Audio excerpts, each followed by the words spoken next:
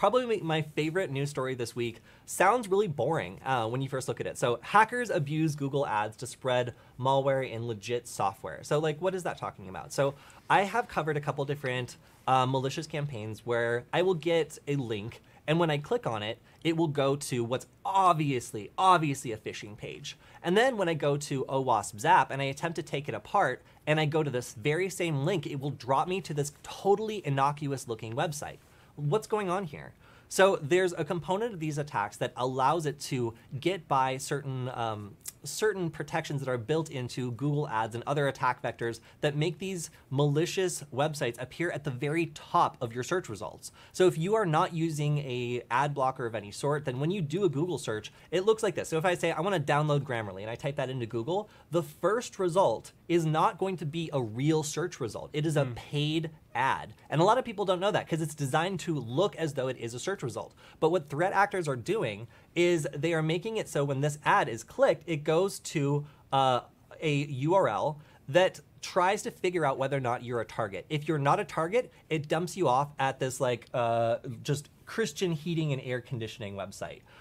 Or some other innocuous website that will pass the smell test for when Google attempts to see whether or not this link is malicious when promoting it as an ad. If you are the target, however, it will redirect you to a very high quality phishing page. And this is a method that threat actors have been using to make it so that people who are not using an ad blocker, or maybe they're on a private window where like their ad blocker isn't running, it makes it that much more likely that they'll get something that looks like a search result but is actually a very malicious, very sophisticated phishing page promoted at the very top of your search results.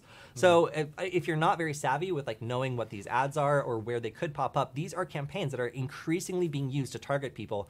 And Bleeping Computer was also reporting on a variety of other phishing campaigns that were targeting lots of common software. We're seeing Grammarly as one of the examples, but there's lots of other really popular ones that have been targeted, such as Ring, Audacity, uTorrent, Malwarebytes, Slack, Dashlane, Thunderbird, and Brave Browser. Now, Brave Browser, I think I've actually observed this in the wild, where I've seen like advertisements for Brave, and I've clicked on them and be like, this doesn't look like a legit URL. Like, why would it be like .tribe or something like that, And I've always been curious, like, what is going on here? But it looks like this is what was happening the whole time. So another one of the handy graphics they put forth is an example of some of the masquerade sites versus the hidden phishing sites. So if you did a Google search for America's First Credit Union, what the crawler that Google puts out would be this like very benign, nothing malicious about it website. But if you were the target, you would be forwarded onto this hidden phishing site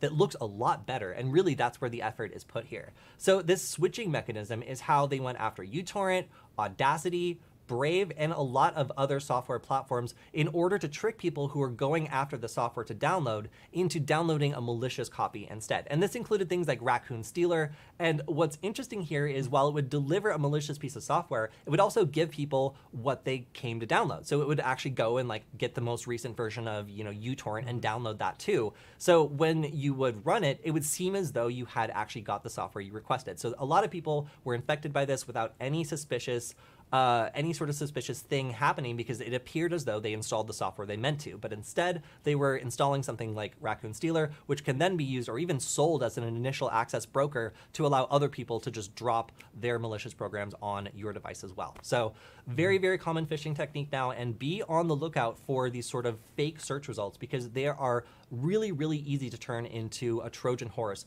and allow people to click on what seems like a legit link promoted by Google at the top of the results, but end up downloading some sort of malicious program instead.